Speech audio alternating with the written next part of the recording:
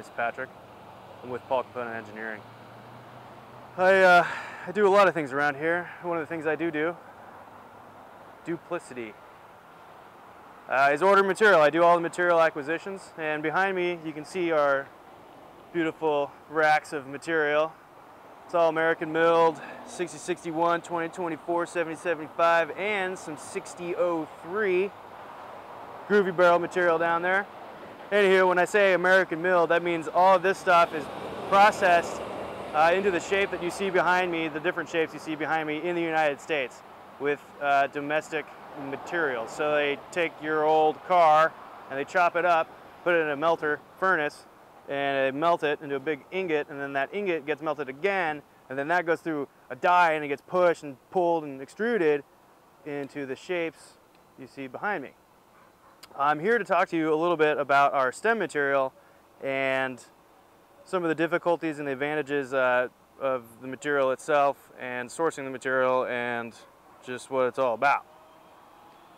So we make our stems out of 2024, which is known as a aerospace alloy, whereas most of everything else we make, brake levers, brake arms, is 6061, and there are a few different processes to make the shapes you see, but the 2024 is known as a cold finish product, meaning when it's being pushed and pulled into the shape, it's not hot, but it also gives us a very structurally, dimensionally tight profile. So that means these vary plus or minus 5 thou maybe. So if this is 2-inch square, it can be either 2005 or 1.995.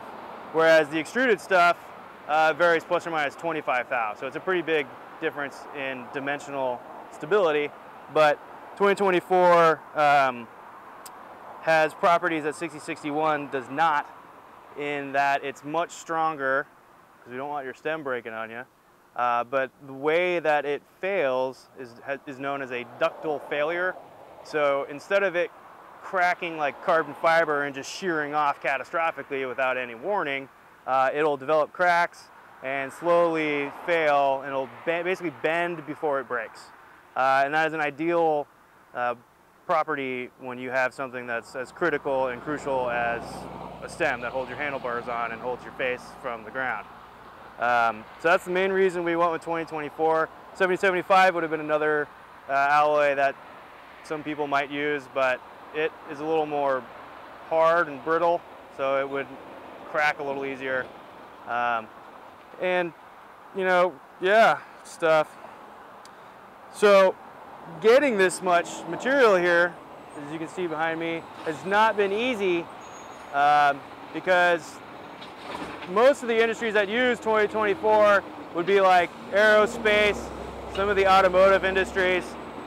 So demand isn't super high, so the mill runs are relatively short. So they'll do a mill run of say 1,000 pounds, 1,500 pounds maybe. They don't stock this in our regional supplier warehouse, so we have to get it from Chicago. It comes from Chicago all the way to here. So recently we've been buying everything they have, basically EMJ carries. I guess from the Midwest to the West Coast would be, I don't think they're going to transfer it from New York, but anyway, we're getting to the point where we're just going to start buying our own mill runs and do 2,000, 3,000 pounds at a time, which, to give you a cost estimate, is around $10,000 each time I have to order material to make a run of stems here at the shop. So EMJ's been great helping me figure that out, but yeah, aluminum. So Roy, yes. How many days left till retirement? 53. How long have you been driving for EMJ? 5 years. Hot damn. Anything else I should ask? How many years have I been driving? How many years have you been driving? 58. Wow. That's a long time. More than I've been alive. That's right. What's your favorite color? Blue, as you can tell.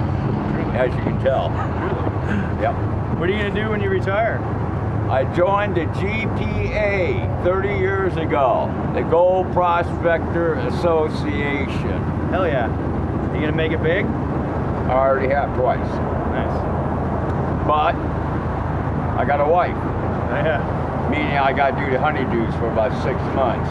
Then after that, then I'm up in the hills. Hell yeah, if there's anything left. Well, I got to tie down the load. Are we done? Sure. Okay. Thanks. Have a good day.